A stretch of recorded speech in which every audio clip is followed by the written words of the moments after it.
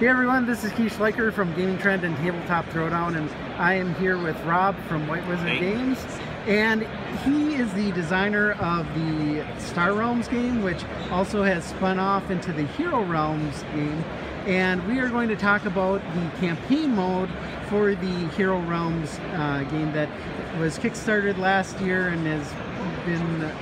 When was the game originally released, Hero Realms? So Hero Realms hit stores January this year, basically, and the campaign deck we're scheduling for around Christmas time this year. But we have a print and play that our Kickstarter backers got access to, and we printed it out and brought it here to Origins and are running people through the first chapter of the campaign, the first encounter, and we have some mock-ups of the cards here, and I'm going to go over the mechanics and how the play works. Yeah, so the campaign mode is a cooperative game as well. Exactly. Correct? So what the campaign does is it transforms Hero Realms from a player versus player deck building game to a cooperative leveling deck building game. So you and your friends will get together, you each choose a character to play. So you'll need to own the base game, and each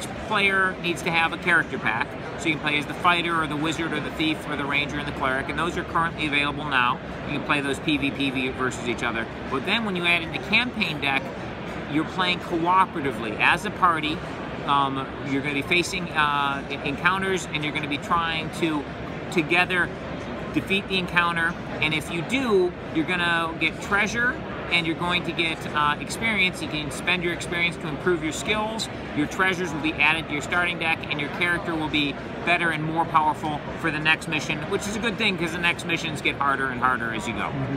So can you show me where the campaign deck is and how that goes? Sure. So we have here some of the stuff from the print and play. Now the full campaign set is going to be 150 regular size cards plus 8 of these extra large master cards. The masters are the bad guys that you're fighting against. So and they're double-sided, as you can see.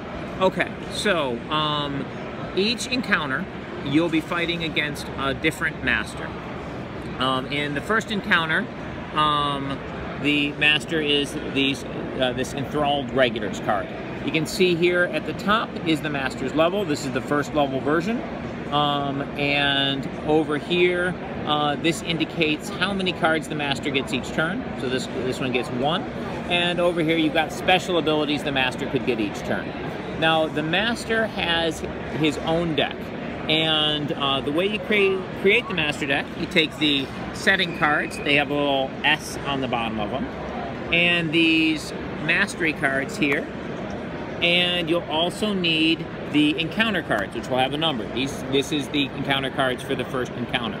So you take all the encounter cards and all the master cards, and you're going to shuffle those together, and then you're going to take the setting cards, and if you've got 5 players, you're going to take all the setting cards and shuffle that in there as well. If you've got less than 5 players, you're going to take out 3 of these cards at random. You'll shuffle them up and pull 3 out for every player you're missing. So if you only have 3 players, you're going to take 6 of these out at random, and then shuffle the remaining into here.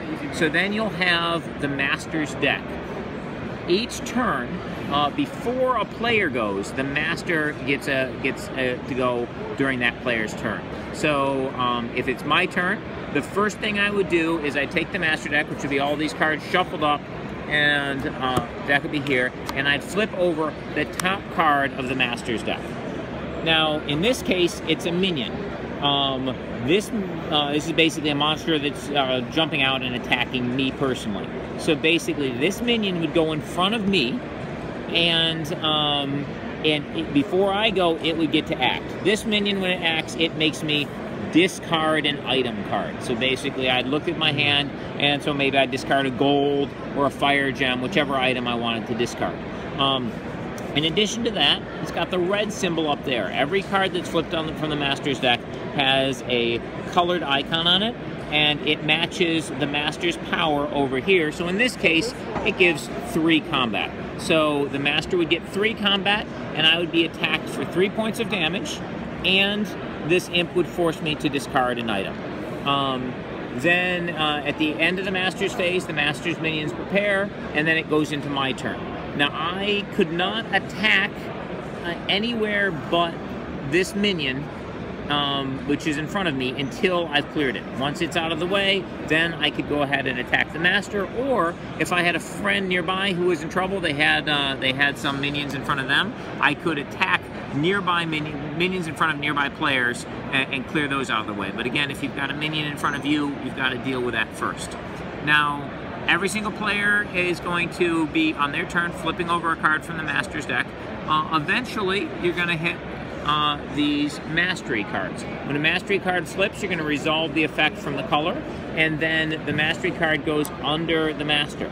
When the Master gets Mastery cards equal to the number of gems under their level, they level up, so the card flips over, and the Master basically becomes much more powerful. So their special abilities get stronger, and in this case, this particular Master, when he's level 2, he flips 2 cards a turn. What that means is when the Master goes at the beginning of the player's turn, instead of flipping over 1 card off the top of the deck, you flip over 2. So things can get really nasty really fast if the Master has leveled up.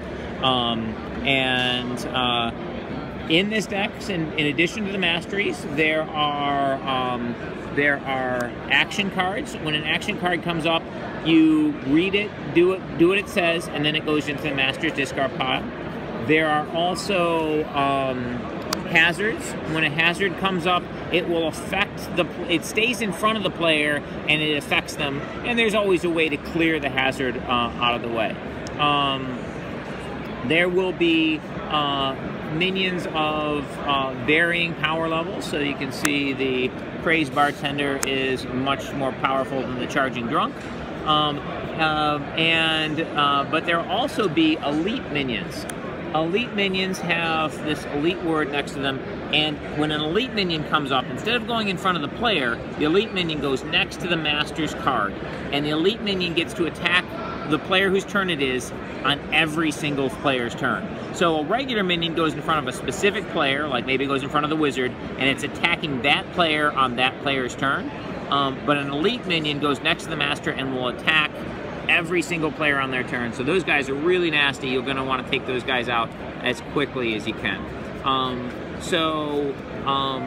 The Master is automated. You don't need anyone to play the bad guys. The bad guys are run by the game itself. And the power level of the bad guys scales to the number of players you have. So you can play it solo, you can play with 2 players, 3, 4, or 5. The game works with all those numbers of players. And because you're modifying the number of cards in the setting deck, that adjusts how frequently the Mastery cards will come up based on the number of players that you've got. So, and the ultimate objective is to destroy the Master. Exactly, and the Master has a starting health value, so you can see on the level 1 here, this particular Master starts with 50 health. So you just, you can use the scorecards that come with the base game to track the Master's health. If you can get the Master down to 0, you defeated that Master, you'd earn rewards such as treasure cards, and you might gain experience, which you could spend to improve your character's skills.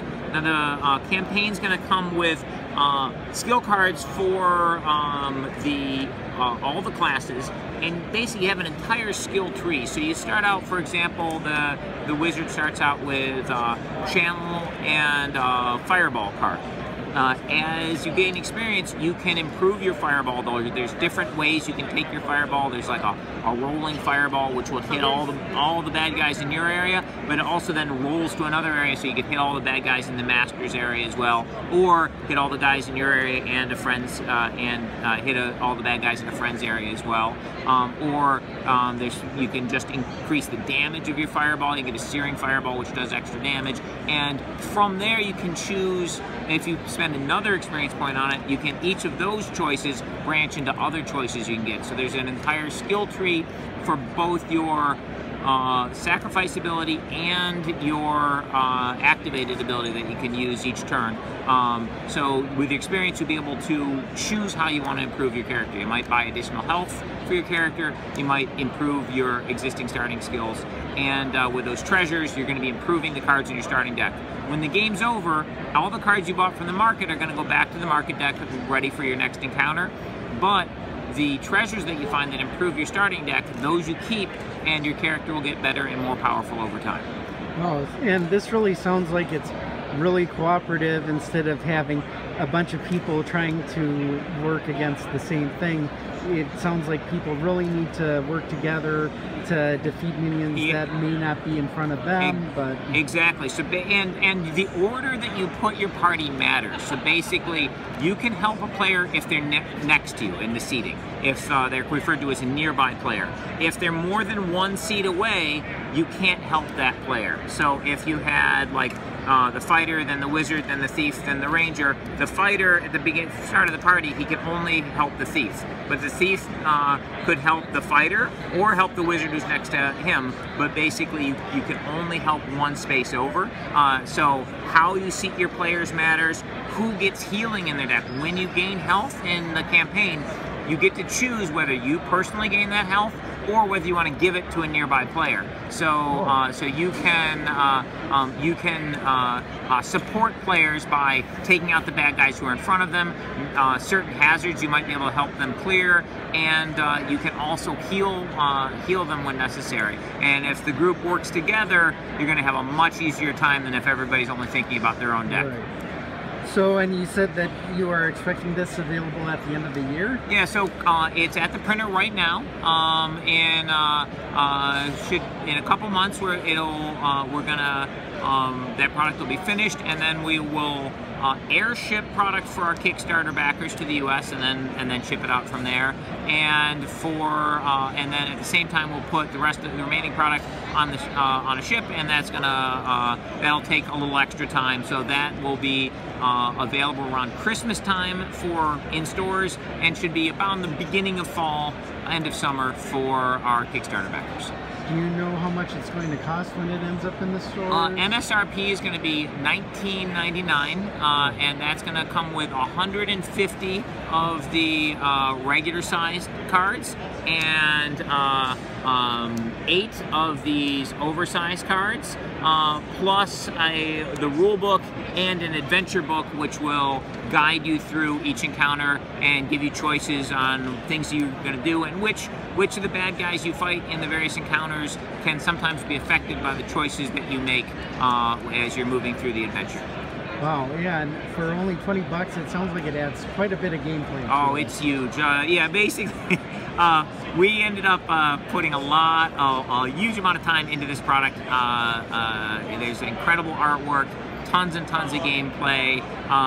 Frankly, we probably put a lot more work into it than the $20 MSRP justifies, but it's awesome, and we think you guys are really going to like it. Cool.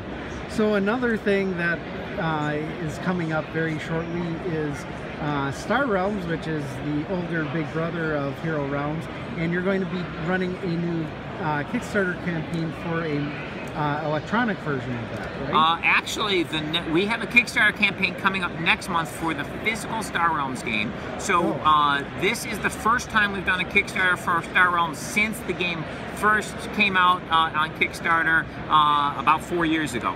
So and the gaming community has grown quite a bit, so we really wanted to create something awesome for the Star Realms fans. We have a full box set called Star Realms Frontiers. This is going to come in a larger box with enough stuff for 4 players, very similar to the way Hero Realms is packaged. It'll have an entirely new trade deck, and there's going to be a bunch of additional cool stuff in this Kickstarter as well. Additional sets, lots of Kickstarter exclusive promo cards, lots of cool extras.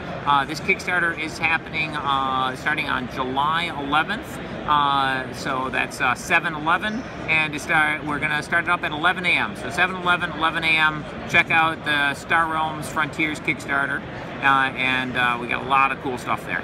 Yeah, to have everything for Star Realms there, and the fact that you're going to have completely new cards for.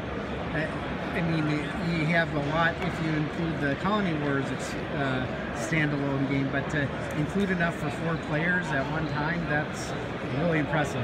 Yeah, it's a really sweet set. It plays really well. Has some new mechanics. It's a ton of fun, and as always, we've got really gorgeous artwork for it. And there's a lot of, as I said, a lot of cool extras, which we'll wait for the Kickstarter to let people discover. And not only that, you have another Epic expansion or series? Yeah, we've got, for Epic card game, we have a new 60-card expansion called Pantheon, and that's going to be coming this fall as well.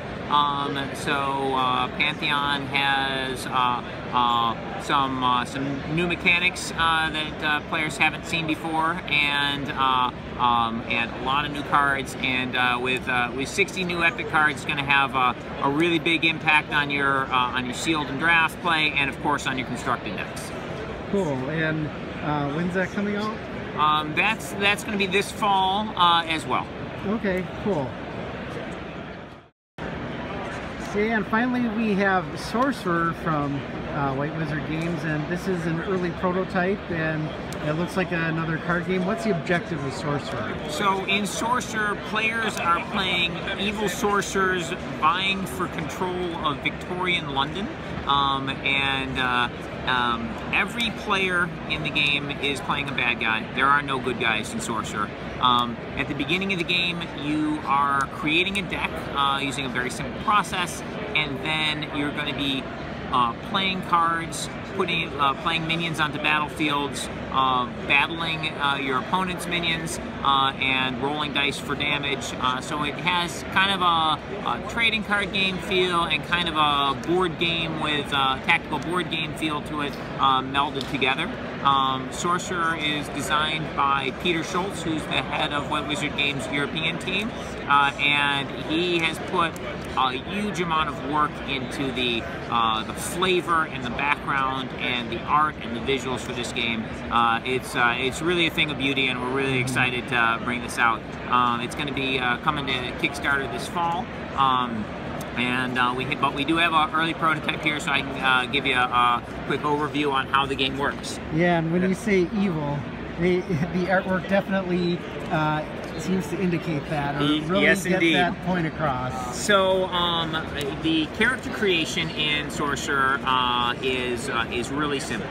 There are these 12 little mini decks that the game comes with, and at the beginning of the game, each player is going to choose a pile from this first row, a pile from the second row, and a pile from the third row. Put those 3 together, and that's going to make their deck. So the first rows, these are the Awakened cards. So basically, these evil sorcerers, their magical powers manifest in something called an awakening, and so this will represent who you are. So you see the various character names here. And then the second row is your lineage. So all the sorcerers are descended from ancient evil gods, and depending on which gods you are descended from, you'll have different magical powers. You've got the Necromancer, the Animalist, the Demonologist, or the Bloodlord. And then finally is your domain. This is where your area of control, and it'll affect what minions are working for you, and some of the things that you have access to.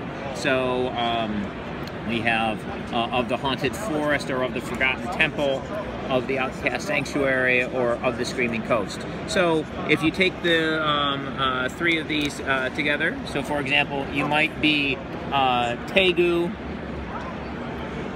the Demonologist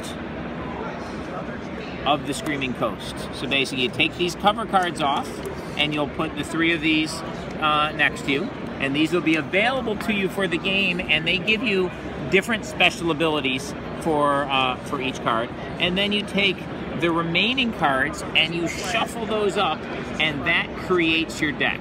So there's a a ton of different options for what your deck could contain, but at the same time, it's super easy and super fast to put together. And when the game's over, it's really easy to sort the cards out because they each have an icon on the bottom of them to show which of the mini decks they came from. So at the end of the game, you can just sort through your cards and very quickly put things back the way they were.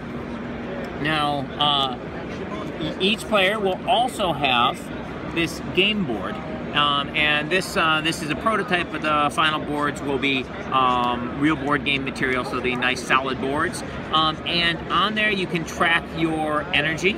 Your energy is used to play your cards. You can see in the upper corner of the card, they have an energy total there. That's how much this card costs to play. So if I wanted to play this particular minion from my hand, and it's my turn, I would reduce my energy by the required cost, and then I could place the minion on any of the 3 battlefields in the game.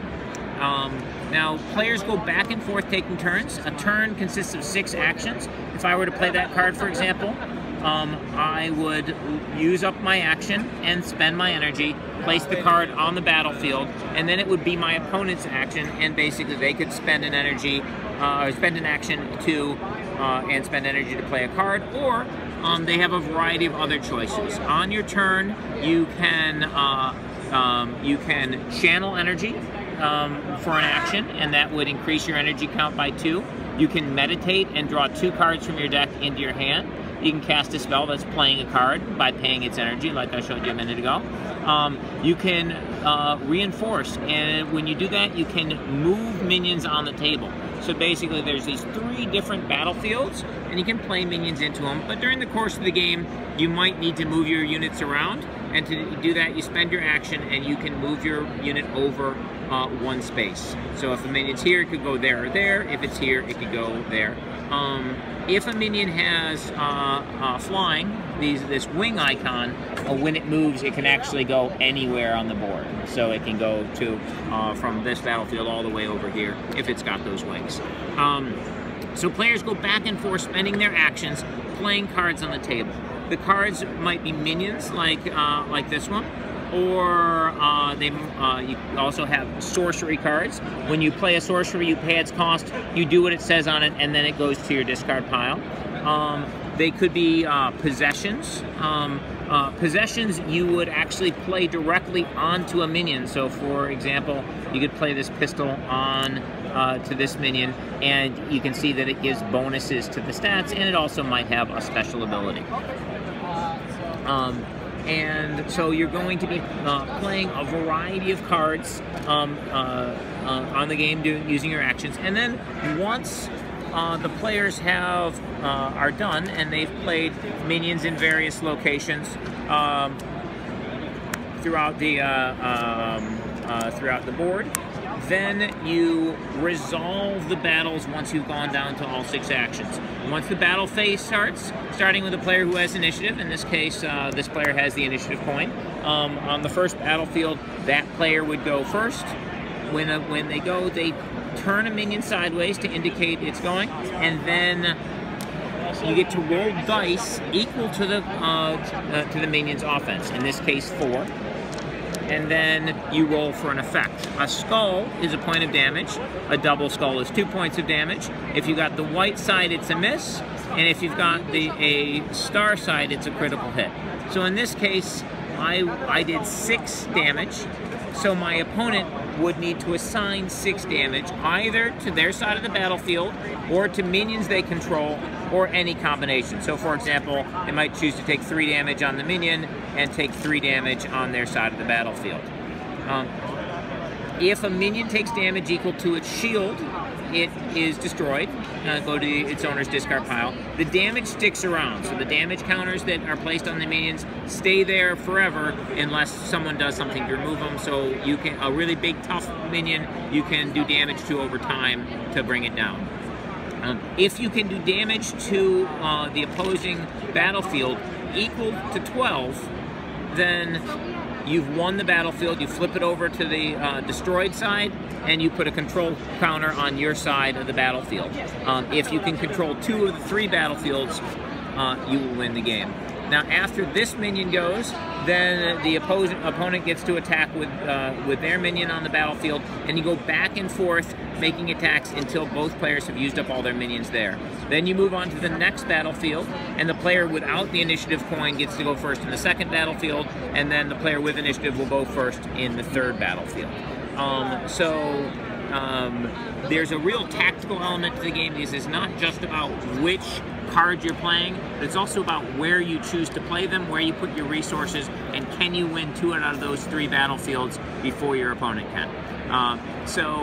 This game has the player boards, it has lots of beads and dice, it's going to have very high quality components, and of course comes with a ton of cards. This will be in a large box set, and will be kickstarted this fall and probably in stores in first quarter of next year.